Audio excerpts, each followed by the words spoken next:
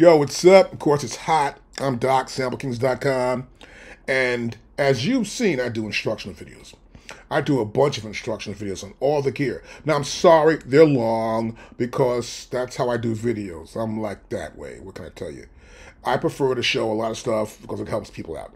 Anyhow, I also do instructional lessons one-on-one, right? And I want to talk today about using the MPC software and the hardware. You can do both. Let's make a difference. Like, I got a loop beat here. Where's this loop beat at? It's right here. Let's go here to this top. It's on the very top. There it is. It's a loop beat. Right? And a lot of guys aren't trying to use loop beats, I guess, in this case. You know, you're going to get a sample pack. You go to a sample pack. I got samples here. You click on this. You get some samples out of here. Let's see what we got here. We got disco. Let's go disco. What's this here? Oh, yeah. We got samples here.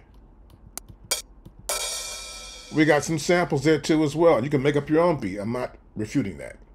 But I also believe that the MPC software and the MPC hardware, either way, they have the same software. All these devices are just labs. They're a lab for me, and my brain thinks of it as a lab. Now, for example, this is a loop. Let's play it again from the top. That's cool.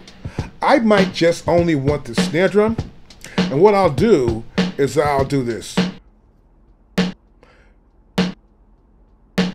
Now in the background here, almost hear the drums come out, right?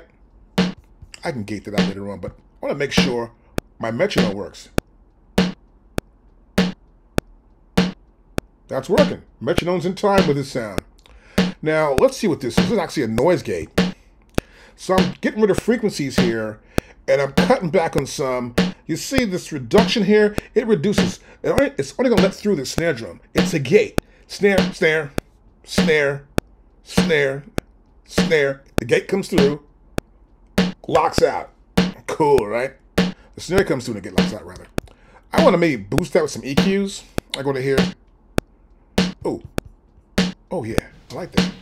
Oh, God, I like that. Now you hear that? That's before. I got an EQ now. It's my EQ right there. I designed an EQ for this thing, get it kind of cool. That's just an initial EQ. Just set up my way. Right? I got two things going on. I want to do something else. Let me go back again, get rid of this. Ba-boop, boop, back, ba-boop, right? I want to change that. I'm going to do some science now. I'm going to come to here.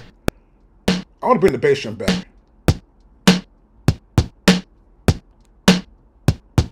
Oh, a different sound of bass drum. See that? Not the same beat. How about this? Or this. So I'm doing some science here. I've got this all transient going on here. Right here, where I'm using this to create that sound and get out those hi-hats. And let the bass drum come through a little more through the gate. That sounds complicated, right? It kind of is a little bit, but really it's just easy to do. I can explain it to you, but in this video I can't do that. But you get the idea now. How about if I just do some more stuff here? Go like this. I added some compression now. I'm compressing it up. Get it tight, or I can have it the other way around. Got hi-hats now, everything's here. The purpose of this is to think of your MPC and everything else you're using inside your MPC as part of the lab. The plugins, the channels, the mixer, how to groove stuff up. This is all part of using this piece of gear. It's not just about making a beat up and doing other stuff. I got a beat now, I put a sample here. That's cool too. But you need to understand how other plugins work to help create your own mysterious sound. How to layer drums up. How to make sure when you bring a vocal in, how to make sure it fits in and you can change the actual pitch of the vocal. But let's do this. Warp that vocal up, then get some vocals that she does one part and make it into three parts. Harmony, right? You want to have a major chord, a minor chord of the vocals. So you want to take one vocal and create two more to make a triad. See, this stuff is what you need to do when you're dealing with an MPC or any kind of software. Today, you need to have some fun and create music and also create your own mystique. Now, my deal is to teach you how to use everything on the machine. This way, you're prepared to do whatever you want to do. And I think it's kind of necessary to do that. Now, a lot of times I know you guys get this gear and you go to a store, the guy at the store, he's got a badge, he sees you playing with the gear, he walks over to you, okay, blah, blah, blah, blah, no money down, he's going to do anything he can to get you to buy the piece of gear. You come home, but then again, he's not going to be there when you're sitting around playing with it at 1 o'clock in the morning or something, or in the afternoon or whenever you're doing it. The purpose of us having these lessons is to help you at that point. To help you out at that point, to help you get there to the idea that I can do it just like anybody else can. I just need to know what to do and when. And that's all it really is. So look, I want you to check us out at Sample Kings. I also do the same thing with the hardware. This is very easy stuff to me, and I can teach it to you, and you'll be saying, this is easy for me too.